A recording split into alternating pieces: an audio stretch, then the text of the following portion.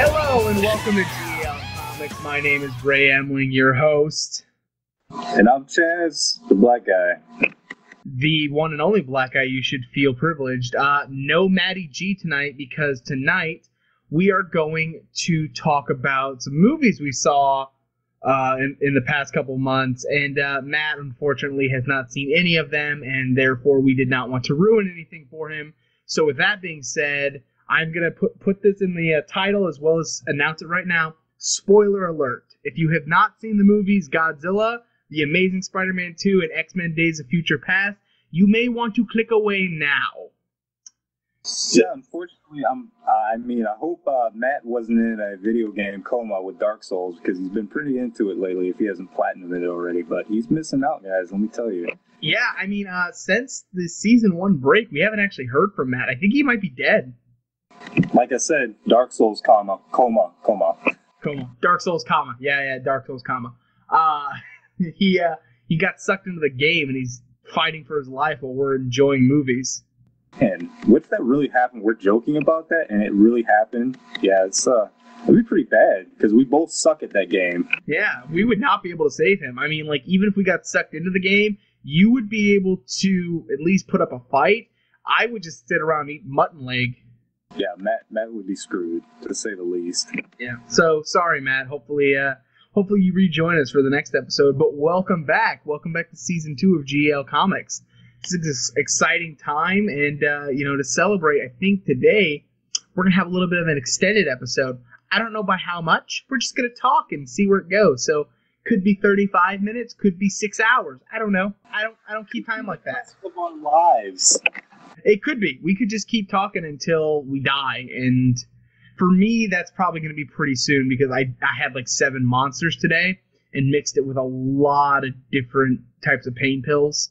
So I don't know if that's healthy or not. So you would probably just talk really fast and then just stop suddenly.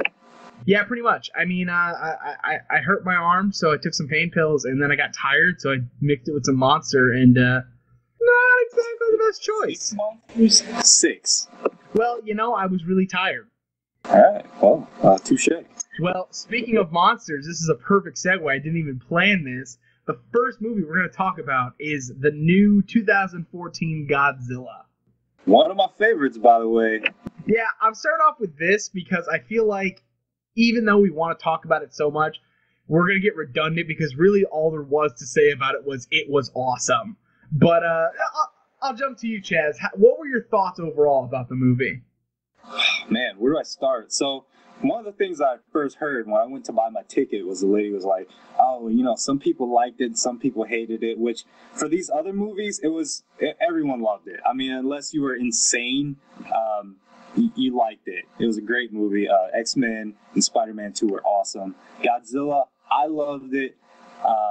The monster, first of all, looked like a great update from the classic Godzilla we all love. I love the explanations that they had for Godzilla's existence and why he was doing what he does. And another thing that I really loved is that the commercials didn't give anything away. I was completely surprised going into this movie. It was great. I don't get a lot of that these days like today where trailers just give everything away. So we're going to try to do the same and not give too much away, but we can't help but talk about it and give some stuff away. So like I said, spoiler alert. I don't know. What did you think about it? Well, first of all, I don't know what you're talking about because I'm going to give everything away. That's why I said spoiler alerts, because everything I have to talk about is kind of a big deal. So, Godzilla has a child. That's the first 3 minutes of the movie. No, I'm just kidding. We're not going back to that. No, I'm going to try my best not to give too much away, but some of the stuff I want to talk about is just, it's going to give stuff away. So spoiler alerts again. So once again, if you didn't listen the first time, click away. Anyway, so my thoughts, honestly, visually, it was amazing. I definitely agree with you. I think that they made him look super intimidating and awesome, but at the same time still kept some of the classic look of Godzilla. He didn't look too much like a T-Rex or some type of giant lizard like the 1998 Godzilla. He looked like the original Godzilla, but looked updated, and it was done really well. The other monsters I thought were unique. They were new monsters, but at the same time, they kind of had that feel of an old monster, like you said. On top of it all, the story that I wanted to talk about, and this is where we get into some of the spoiler alerts.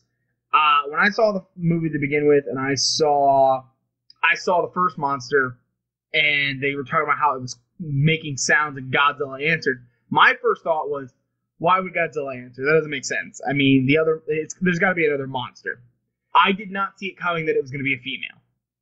And just to kind of go back for a second, I didn't even know that there were going to be other monsters.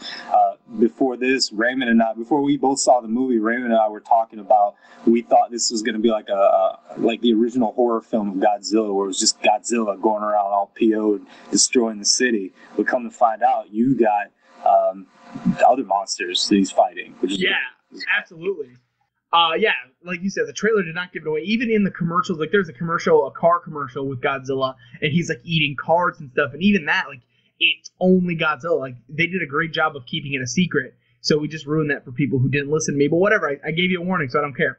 But what I loved was, it was such a twist to see that there was two monsters, and that it was a male and a female, and that it was getting ready to have babies, and that to me was like, oh my gosh, like it kind of upped the stakes. Like, I obviously knew Godzilla was going to win in the end. That's not even a spoiler alert. If you went to the movie like Godzilla's going to lose, I bet you he's going to lose, then you might be an idiot.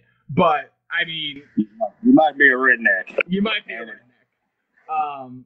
But no, like when I saw the babies, it upped the stakes for me. I was like, if he doesn't stop this, like, humanity has no chance. I was taking it like it was really happening, like right outside the theater. Like, I was freaking out. I was like, Godzilla, you gotta save us or we're gonna die. And you sound like Christopher Walken when you said when Raymond gets upset about something, he actually turns into Christopher Walken. You should know that about him. So I do, like, I morph into him, like literally, like I turn into a puddle and then come back as Walken. So I was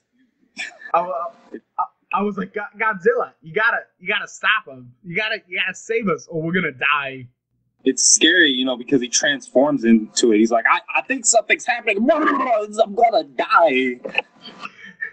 It's strenuous being his friend. Trust me. Yeah, I'm a complicated individual. But as far as so overall, we both loved it. That's gonna be a common theme with the rest of these. But as far as Easter eggs go, I wrote down we're talking about Easter eggs. I only saw one. I'll see if I wonder if Chad did. But I saw. When they first go back into the house after, they nuke the town and whatever, they like the camera pans out and you see one of those plastic containers that people used to collect bugs in, and there's like a cocoon in there that's been dead from the radiation and everything, and on the front of the container is a little sticker that says Mothra. And I thought that was hilarious, and I thought that was a cool Easter egg. I don't think there was much else. I was kind of hoping that there'd be a little jab in there at the 1998 Godzilla. I don't know how they would have done it, but I think that would have been funny, but whatever. There is one Easter egg. It's nothing. It's no throwback or anything like that, but it's actually a prequel to what one of the monsters is going to look like before you even get to see them. It's a poster of it wreaking havoc, and I think the same place that they saw the Mothra thing too. I actually went and saw it again the other day, and I saw that. So something else to look for. What was the poster of? It was one of the monsters. One of the, I think it was the male, because it was a little bit smaller. And okay. It was a poster of it. That's kind of cool. The only other thing, it wasn't really an Easter egg, but it was funny, is they put Bryan Cranston in a hazmat suit with a gas mask, and I thought that was hilarious. I was upset it wasn't bright yellow. I think that would have been too obvious. But still, it would have been hilarious. It's like, hey, why is Walter White here? Like, what's going on? Oh my goodness, it's Walter White. See, it's happening. See it happen again. Exactly. One other thing I want to mention, this isn't the whole Easter egg thing. I think we're pretty much done with the Easter eggs. But the whole theme of it, and this is why I love why they explain what Godzilla is really doing here and why he's doing what he's doing. But if you put it together, the theme of Godzilla is he's kind of like Earth's police force. Yeah. And when things don't go right, he sets them right. He sets everything straight. These monsters are here, and he doesn't like it. So I couldn't help but like play the Cops theme song in my head the whole time I was watching the movie. Well, yeah, we kind of talked about it the other day that like they did a really good job of making him the good guy without making him like too much of a good guy. Like there was movies in the past where they made him like the ultimate good guy, and there's scenes of him with like baby Godzilla, and he's like teaching him how to breathe fire and how to love, and it got really cheesy. They did a good job of making it very animalistic, that he's not really a good guy. He could care less about people. All he's there to do is to show his dominance, because he's an alpha, he's the king of the monsters, and these other monsters are infringing on his turf, and he's going to take them out. It's not necessarily that he was trying to save people, he was just indifferent about them. They didn't matter to him. He just wanted to kill off the other monsters. That was it. Yeah, and if you watch the movie too, you'll see Godzilla's been around for a long time. I mean, I don't want to go into details on how long he's been around, but he's been around a long time. You'll see that when you watch the movie. But these other monsters that were just born, when he's fighting them, you see Godzilla's experience. Oh, yeah. And just watch how he fights. You'll see that he's been around for a while, and he knows how to fight, which is great. Absolutely. So as far as the ending goes, you know, it's just like a typical Godzilla movie. He walks off into the sunset, and I really enjoyed that. I thought that was kind of the best way to do it. Like, you know, instead of some epic, like the people of Earth have to now figure out how to beat Godzilla, like he just kind of moseys back into the water, doesn't care. Yeah, again, realistically, Godzilla's tired anyway. But exactly. Like Rayman said, this is pretty typical Godzilla ending, and anyone who's seen the original Godzilla, I think, will appreciate that. I did. I don't think a lot of people did, and I've been to the theater twice to see it, and some people liked it, a lot of people didn't. So yeah. So as far as what it means for the future, because, you know, and like I said, this is a huge spoiler alert, but that's why I'm putting this as a spoiler alert, because I want to talk about what it means in the future, and obviously I won't be able to talk about that without revealing the ending. But since Godzilla lives and kind of meanders back into the water, it leaves it open for a sequel. It leaves it open to you know, something else. Some other monster comes back, and I believe they even kind of mentioned it. Like, I can't remember for sure. You saw it twice, so you might know, but I think the Japanese doctor in it said something like he'll always be our protector or something like that, or he'll always be here to set the order straight. And that's perfect. That means that they could come back with another movie that, you know, I want to see King Ghidorah get in here. Obviously change his origin story a little bit, because having him be an alien would be weird, but let's bring in a 3-headed dragon and have Godzilla come back and kick some butt. That's what I think would be cool. It definitely leaves it open for sequels like that. Yeah, I mean, I would love to see it too, realistically, but again, I think they're taking a realistic spin on this. The whole alien dragon thing, who wouldn't want to see a 3 dragon come back and fight Godzilla? Don't know if it's going to happen. It may have just been a thing, a project that they were doing, but, you know, we'll wait and see, and we'll definitely update on G.E.L's page if we see anything in the near future. Absolutely. That is facebook.com/GEL Comics. That's facebook.com/GEL Comics. Seamless plug. Yes. As far as other future projects I would love to see, I definitely think it'd be open to do a Mecha Godzilla fight, because obviously they're not going to have Mecha Godzilla come from space, but let's keep it simple. Let's have a crazy scientist think that Godzilla is a real threat, and the U.S. government sets up a fund to make a Mecha Godzilla. To, in case, like, I've already got it written in my head pretty much. Like, the U.S. government puts a fund together to make a Mecha Godzilla in case he ever comes back, and some crazy scientist decides to go AWOL with it and starts using it to controls it, and starts trying to take over the city or take over the U.S. and kind of holds the military at bay, and all that destruction makes Godzilla come back and fight it. Obviously, it sounds a little cheesy coming out of my mouth, but I think with proper writers, they could make that happen, and I think it'd be a pretty interesting story arc. Right, and actually making a robot in the form of Godzilla would make sense, because Godzilla is like the perfect predator. So make a robot in the form of Godzilla. It makes sense to me in that form. Yeah, I would like to see it. It would be pretty cool. Yeah, I definitely think that'd make a perfect second movie because, you know, now they know Godzilla's out there, so it's time to, you know, and that's the U.S. government for you. Like, holy cow, we have monsters among us. Let's figure out how to defeat them in case it ever happens again. And that would be their next gradual step. It'd be kind of like Pacific Rim, except it would be a giant mecha Godzilla to fight Godzilla instead of like regular human-sized or robots or whatever. Humanoid. That's the word you're looking for. Human, like not you. Yeah, humanoid. Thank you. So, all right. So that's the end of Godzilla. So if you've seen Godzilla and you listen to this part and you haven't seen Amazing Spider-Man, I'm going to break this up into parts for people so that you don't get overwhelmed with spoilers. So we're done with Godzilla. Moving on to Amazing Spider-Man. So if you have not seen The Amazing Spider-Man 2, now is your chance to click away. So, Amazing Spider-Man, I'm just going to jump right into it, Chaz. What did you think of the movie? Again, man, it was great. This has been a great summer for movies so far. I've been like a kid in a candy shop, man. Spider-Man 2, Amazing Spider-Man 2 was great. I don't even know where to start, man. I loved what they did with the villains. I love what they did with was that Hobgoblin, Raymond? No, it's Son of the Goblin. Hobgoblin is, I can't remember the guy's name. It's someone who steals the Green Goblin glider and becomes Hobgoblin. So it's not Harry Osborn. It's not Norman Osborn. I'm looking up his name right now. Roderick Kingsley. It was the first one. Okay. It's a guy basically who essentially stole the glider from Norman Osborn and became his own goblin. So it wasn't Hobgoblin. That is more known as Son of the Goblin. Okay.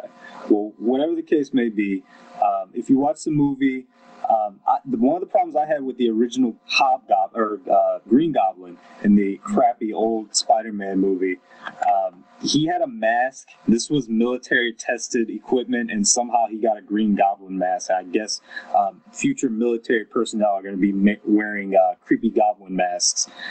But his face was contorted because of a medical condition that he had. So that seamlessly fit into the storyline. I thought it was great. You get glimpses of the Rhino at the very end, which is great. Let's see. I don't know, man. Remind me. It's been a while since I've seen it. I want you to tell me some stuff, Ray. Well, first of all, I definitely think I was shocked how much I enjoyed Electro. Because here's the thing. Even though Electro was technically the main villain, he wasn't the main focus. And that was done properly is you kind of bring in a beloved character from the Spider-Man comic books, but at the same time, like, people like Electro, but he's not big enough to be like a central focal point. So they did a very good job of bringing Electro in, and if you've seen the movie, like you said, spoilers, but if you've seen the movie, basically Spider-Man beats him the first time, then he's in prison for half the movie. And then you get to focus on Spider-Man's relationship with his dad, his relationship with Harry, his relationship with Gwen, and you get to kind of see more of Peter than Spider-Man. And you get all that background story, and then at the end, Electro escapes, and then you get a big epic fight scene. I thought that was perfect because you get to develop a villain, and then at the same time, you don't overwhelm the crowd with a villain who doesn't have that great of a backstory. Are you getting any vibes from like the Dark Knight series? Because I feel like Christopher Nolan did that with the Dark Knight series. He kind of pulled in like a side villain and then had a main villain, and that turned out to be really successful for the Dark Knight series. And maybe Spider-Man's trying it. I don't know. It's funny you said that because after I saw The Amazing Spider-Man 1, I thought that. However, based on the second movie, I'm not getting that vibe anymore because the way Nolan did it was. Batman Begins, you had Scarecrow and Ra's al Ghul, and you know those are lesser known villains. So then in Amazing Spider-Man 1, you bring in the Lizard, who's a lesser known villain. So I thought that. I thought, origin story, you bring in a lesser known villain so it doesn't overshadow Spider-Man. Then you get into the Amazing Spider-Man 2, which with Nolan, he came to the Dark Knight with the Joker. That was amazing. I thought that Amazing Spider-Man 2 was going to either have Green Goblin or Venom if he went the route of Nolan. But because he chose Electro and sorry, it's not Son of the Goblin, it's New Goblin. My bad. I looked it up. But I don't want the nerds who are nerdier than me to get angry with me.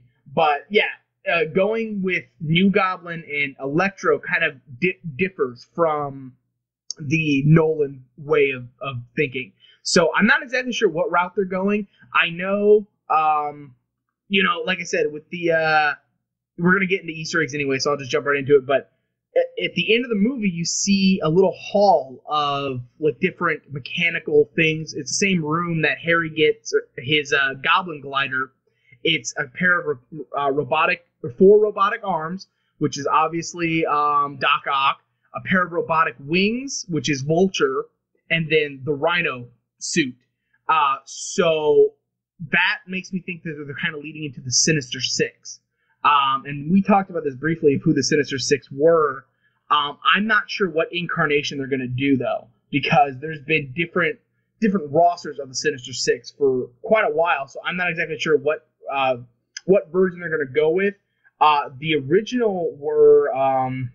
The original Sinister Six were Doc Ock, who was the leader, Electro, which that would fit because he was in this recently, Sandman, Kraven the Hunter, Mysterio, and Vulture.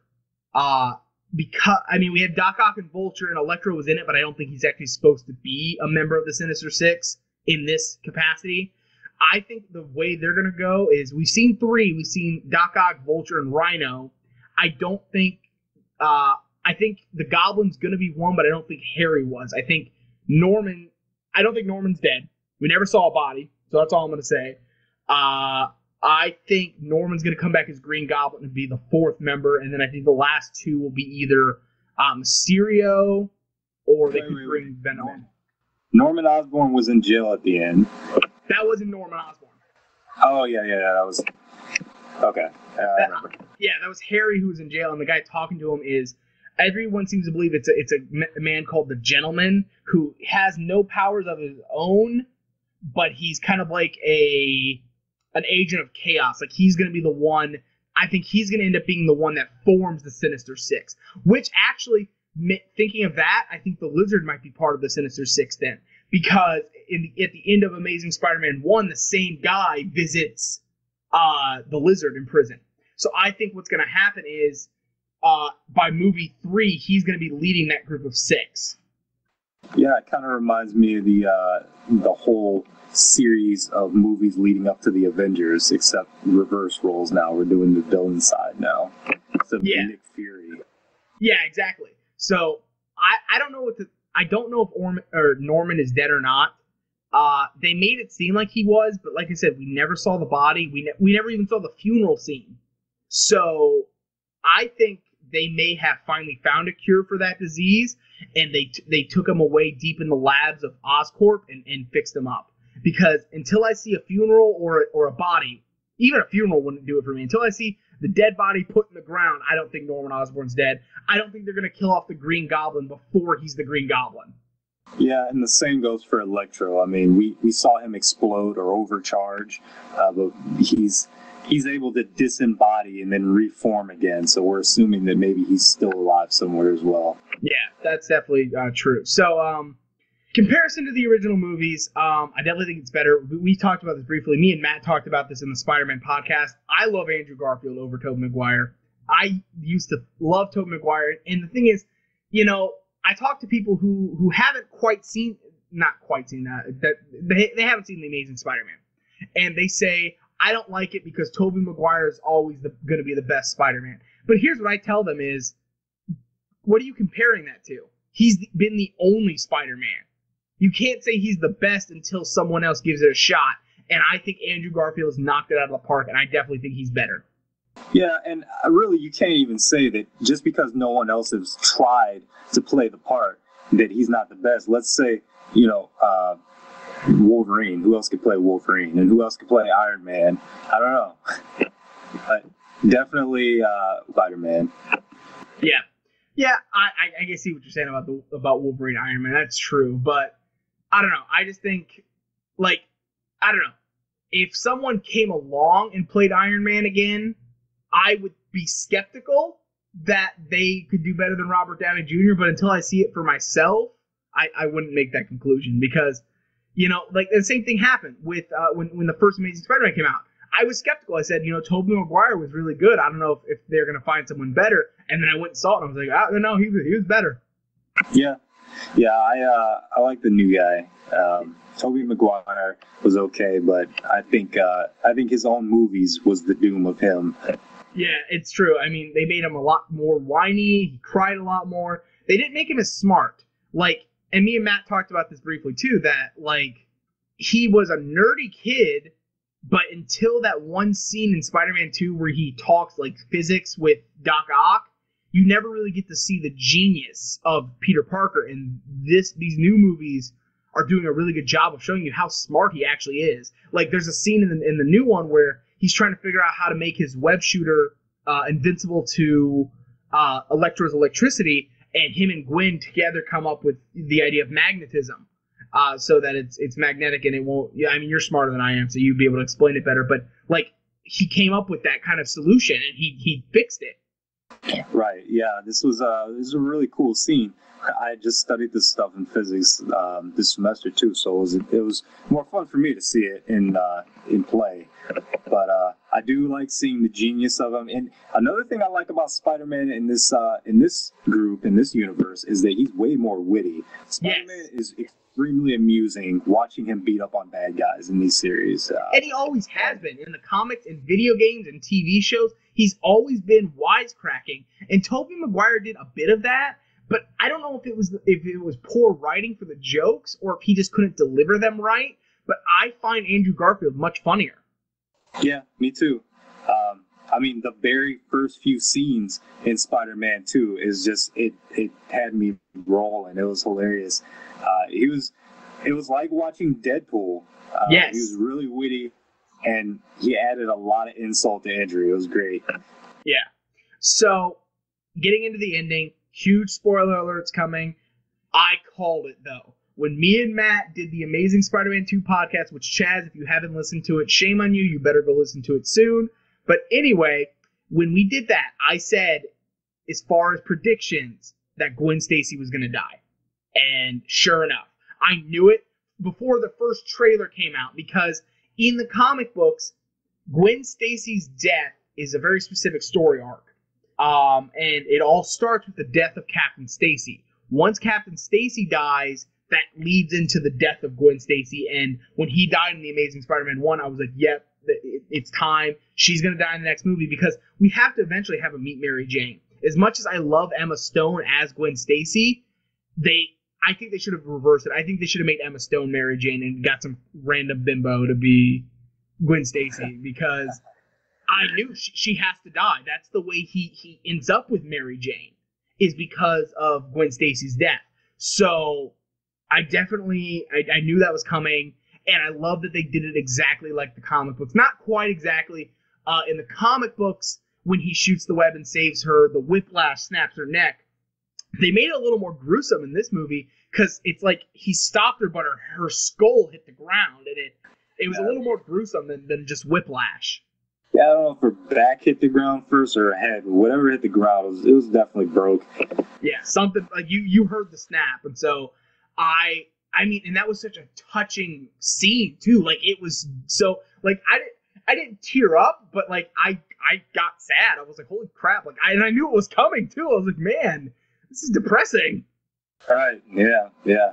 But you know what? In terms of actresses, it's not going to happen, but Scarlett Johansson as Mary Jane would be pretty awesome.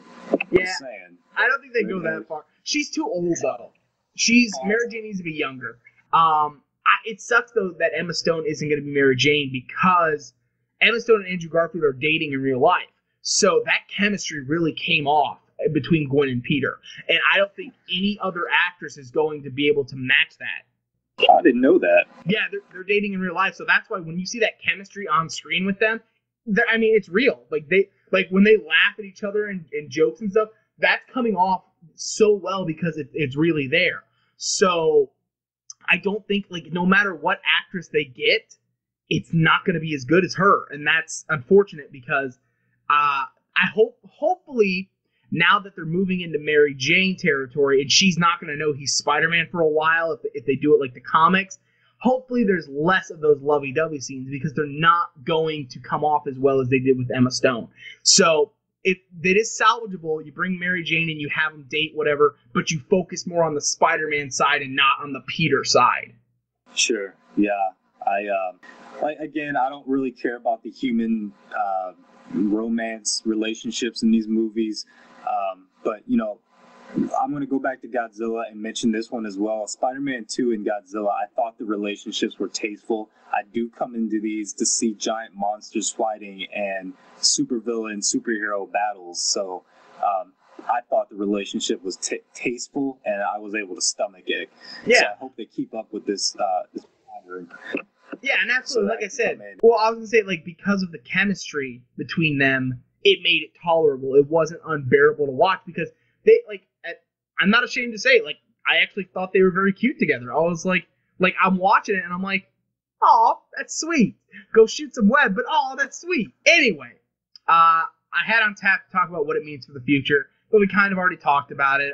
Mary Jane's going to end up in the series now. I think the Sinister Six is going to come in. I definitely think whatever's happening for Spider-Man 3 is going to be pretty epic because there's going to be a lot of changes. Right. So, how about our third movie? Yes. Last but not least. Absolutely. If you could learn to talk. The last movie. So, we are now done with Amazing Spider-Man. So, spoiler alerts again. If you have not seen X-Men Days of Future Past, this is your time to click away. X-Men Days of Future Past. I loved this movie. I honestly, I put it up there with Avengers. I'm not quite sure if it beats Avengers for me. What beat my way of deciding what's better is, like, I loved Captain America the first time I saw it, and I was like, I liked it better than Avengers. Then I went and saw it again, and then immediately after watched Avengers, and I was like, yeah, no, I still like Avengers. So I'm going to kind of try and do the same thing with X-Men. I'm going to go see the movie again and then watch Avengers afterwards and see which one I like more. But honestly, I love this movie. There was not a single part of it to me that I was not enjoying. So let's get your overall thoughts, Chaz. What did you think of the movie?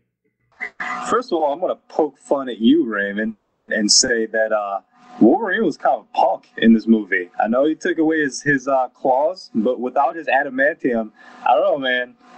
He couldn't even get a swat in on Magneto. So I think that was good, though. I think that was actually good because it made him human. Because that's been a common complaint about every X-Men movie, is that it's all Wolverine focused and he's like the big hero of every single movie. This did a good job of making him the hero, but also making him vulnerable.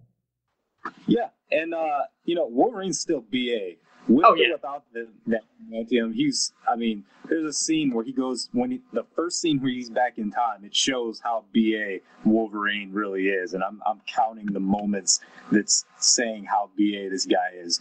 But Wolverine's great. Again, I love the fact that they didn't focus entirely on him, and I think plenty of mutants got screen time, and I was able to kind of focus more on more characters this time around.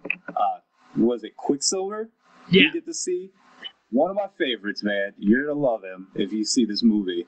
Yeah, Quicksilver was pretty great. Quicksilver was a highlight, but at the same time wasn't overshadowing. Okay, and I gotta ask you a question, Raymond. Is Quicksilver the son of Magneto? Yes, he is. And when I first started watching the movie, I was getting really pissed off because I was like, are they gonna make it like? Because Michael Fassbender, I didn't realize how old he actually is. In my mind, he's in like his 20s, but I think he's actually more in his like mid 30s. So when I first started watching it, I was like, there's no way, if it's Michael Fassbender, they're not going to be able to have Quicksilver as his son, blah, blah, blah, blah. But then as I'm starting to watch it, I'm seeing, well, the kid's only supposed to be like 16, and then Michael Fassbender, I don't know how old he is in real life, but Magneto at this point in time is supposed to be probably like 35, 36. So I'm like, it's definitely possible that he hooked up with someone when he was 20, had a kid, blah, blah, and then they hint at it. Spoiler alert again, I don't care. Like I said, I've given you fair warning enough.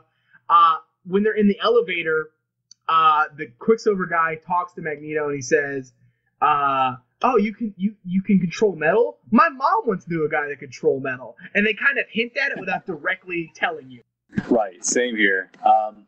The relationships don't follow the story exactly. I mean, Raymond and I have talked about how the Juggernaut is actually Xavier's brother. We don't see him at all. Of course, I think he's the younger brother anyway. Well, So maybe. And he's actually not brother-in-law. He's half brother. Like, so it's still possible, because all it means is that Xavier's mom, I don't remember for sure how the relationship works. They're not full brothers. I think it's Xavier's brother, but it's a different father or something. So for all we know, Juggernaut could be, with the other parent. So we don't really know where he is, or they just haven't mentioned him yet. Like, maybe they did know each other growing up, and they went their separate ways, and we just haven't experienced him yet. So they could still definitely tie it back in and be his brother. The only thing that kind of ruins that is that X-Men 3, he was in it, and Xavier had no reaction to seeing his brother. But other than that. Yeah, so I think they left that one out. Furthermore, I know that this isn't related to the whole X-Men Origins movie, and I don't recall, it's been a while since I've seen it, but Cyclops should be a lot older than he's been depicted. So I think that they left out the fact that he is much older and should have maybe been born around that time. Yeah, he should have. I mean, well, maybe not necessarily born, but like, okay, there were some major screw-ups in the movies. Between X-Men First Class and X-Men Origins Wolverine, the line gets very cloudy, because in X-Men First Class, a young Charles Xavier in his 30s or so meets Havoc, Alex Summers, who is Cyclops' younger brother. Therefore, if that's the case, that was the kid in the new movie that's in the barracks that has like the similar power to Cyclops. So that's in the comic books, that is Cyclops' younger brother. Therefore, if that's his younger brother, that means he should be somewhere else older. He should be at least close to Charles Xavier's age. I think the kid's supposed to be like, in his teens, but he should be alive. So then we go over to X-Men Origins Wolverine. Oh, and then the timeline also gets cloudy too, because in X-Men First Class, X-Men First Class, Emma Frost is in it as, like a 20-something-year-old. So then we go over to X-Men Origins Wolverine, and we see a 16-year-old or so Emma Frost and a 16 or so year old Cyclops, and they talk to a Patrick Stewart Charles Xavier, which the timeline does not work out. Like, how is it that Emma Frost is in her 20s, which she's with James McAvoy, but she's 16 or so with Cyclops when they see Charles Xavier as Patrick Stewart as Charles Xavier? So X-Men Origins Wolverine kind of ruined a lot of stuff. But that jumps into one of the other things I want to talk about is, because the movie is all about time travel, it fixes all those screw-ups from Last Stand, X-Men Origins, and First Class. Because, and big spoiler alerts right here, at the end of the movie, when you see Jean Grey and Cyclops are both alive again, it essentially, because they changed the past, that it fixes all those mistakes from Last Stand. So Cyclops is now alive. Jean Grey is still alive.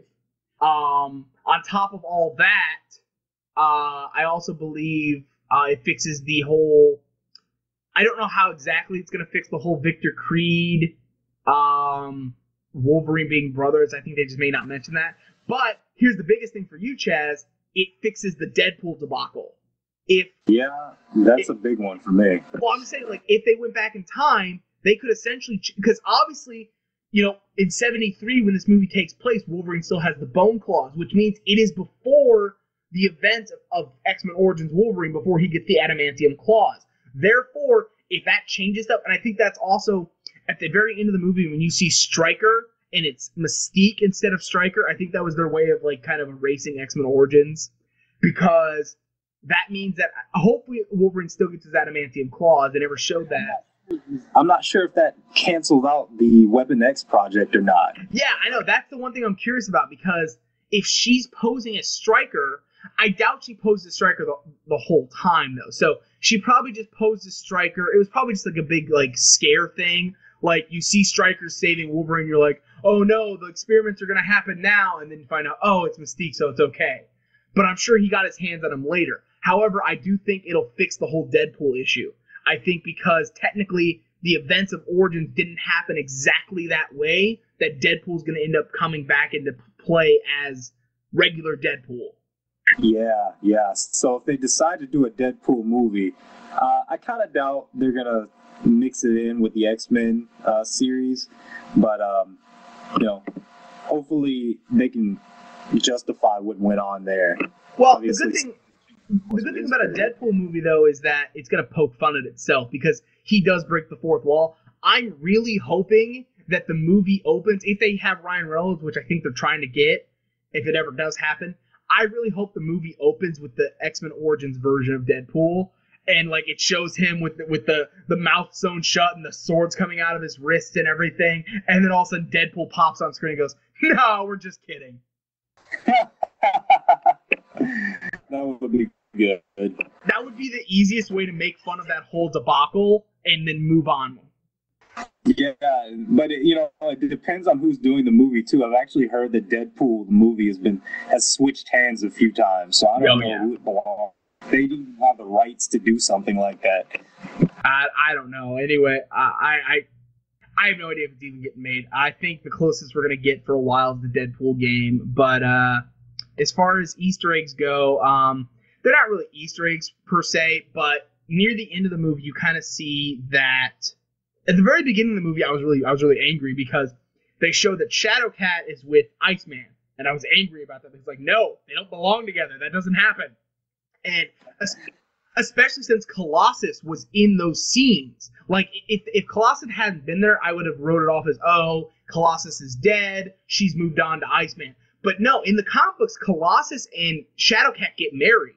And so to see Shadowcat with Bobby Drake and Colossus in the background doing nothing, I'm like, okay, what are they doing? They're screwing things up already. But then at the end of the movie where we see the alternate future where everything's fixed now, you see Shadowcat with Colossus, and at the same time you see Rogue with Iceman, which is how things are meant to be. So although Rogue eventually does end up with Gambit, but for now I can handle Rogue with Iceman as long as Shadowcat's back with Colossus the way it's supposed to be. And I'm guessing this was the director's way of justifying everything for the comic book nerds out there, like saying, hey, see, look, we fixed it, guys. Yeah, well, they did, and here's why they had to fix it. You missed the post-credit scene, right? You haven't gone back and seen it? No, I haven't had a chance to go back and seen it yet. Well, the post-credit scene is when it starts showing, like, it goes up like a mound of sand, and you see a guy dressed in like pharaoh robes holding his hands up, telekinetically moving the pyramids into place. Then the camera pans around and you see the guy's face, and it's blue. It's not like beast blue, like kind of a pale blue, and in the background you see 4 horsemen. It's Apocalypse, and I am so freaking excited. Oh man, what does this mean? Are we starting over now, you think? They're not necessarily starting over, but it's going to start, because the year that all the future stuff happened, when that Wolverine ends up in at the very end of the movie, is the year 2023. So that's where it's going to take place now. And here's what I think happened. So the scene is in ancient Egyptian times. It's En-Sabah-Nur. That's the guy, that's Apocalypse's name. And his origin story is he's one of the very first mutants, if not the first mutant. And he, not only is he a mutant, but he fuses with alien technology and becomes Apocalypse and becomes essentially immortal. And what I think happens is, I think in the regular timeline, the reason we never saw Apocalypse was because the Sentinel program hunted him down and killed him.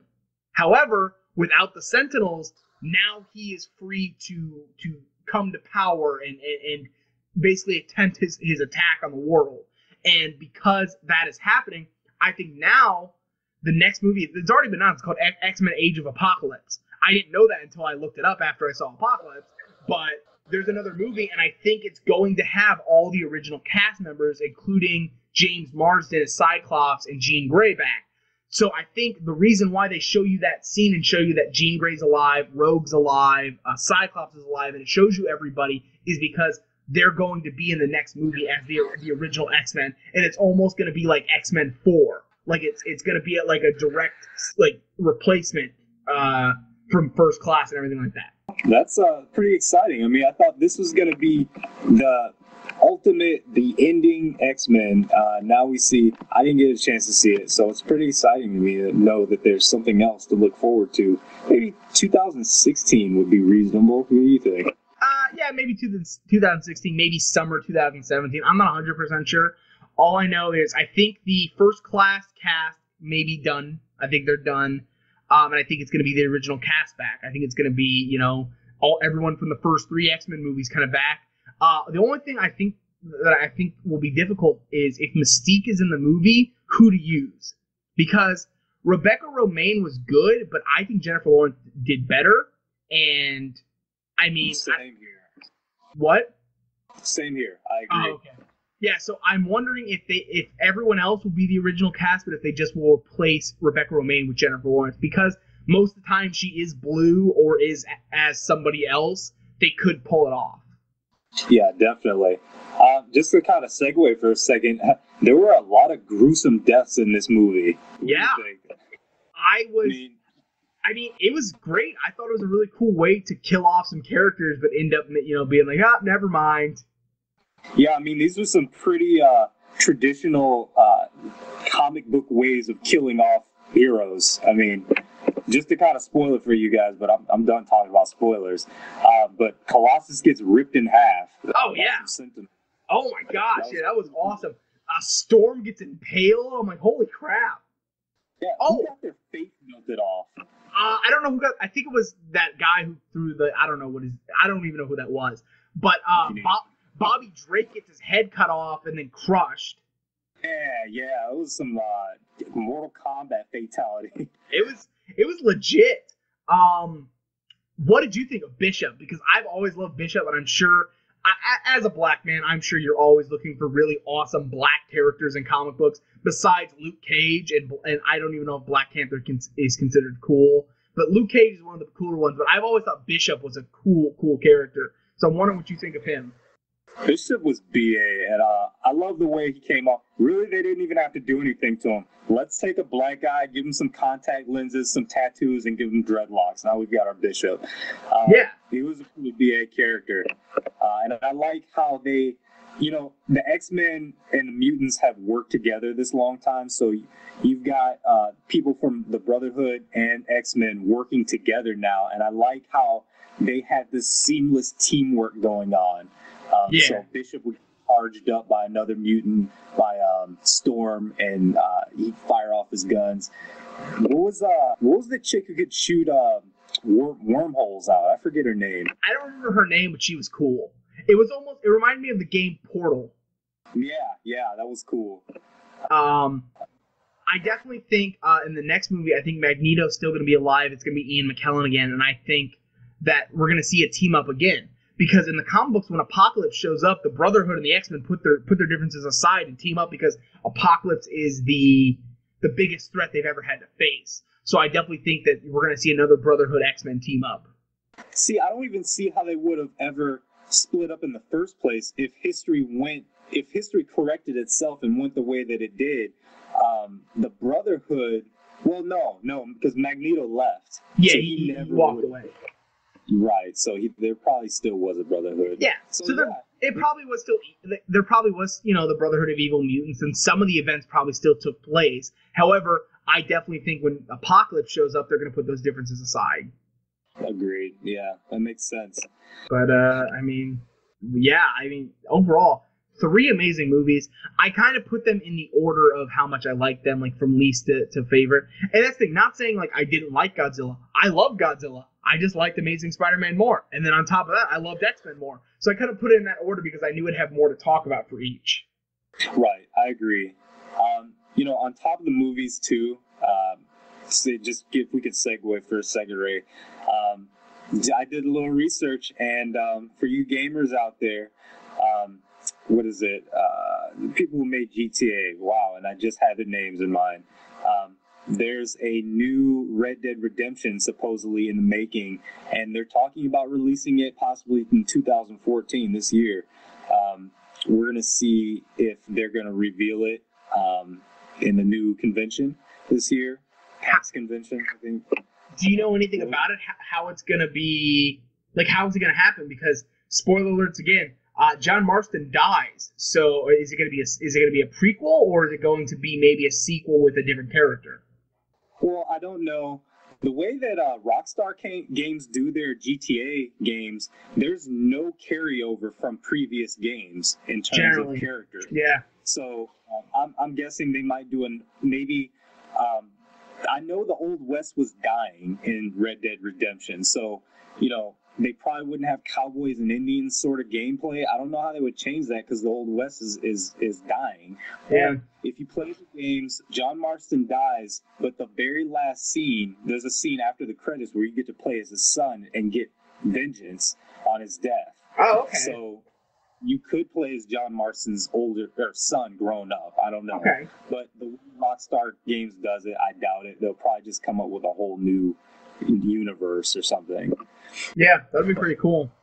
But yeah, I'm looking forward to new Red Dead Redemption. I liked it more than the GTA games. I thought it was a fresh, new type of gameplay. And then we had the new downloadable undead content, which was amazing. It was some of the best zombie gameplay I've ever played, especially third person. And it was downloadable content and cheap. It was great. You had awesome little Easter eggs like the 4 horses, war, pestilence, death, and what was the other one? Famine. Whatever it was. Yeah. So awesome downloadable content like Rockstar is known for doing. But we're gonna look for 2014 and possibly next year. Absolutely. But look for the PAX convention. That might be when they'll release the information for it. I think the best thing for them would be to go the route they did with GTA 5 and make an online multiplayer where you can create a character, because that was one big thing that was a big selling point for me to GTA 5, because I like GTA, but after a while it's like, okay, yeah, the story's not 100% good all the time, and like I get tired of going around just stealing cars and doing stuff. But I like the online because me and my brother-in-law Will can actually jump on together and kind of create like our own miniature crime syndicate. So it's kind of fun to do that kind of stuff. So I definitely like the idea of doing that in Red Dead Redemption. But yeah, I agree with you. Just to kind of say one more thing about it too, but yeah.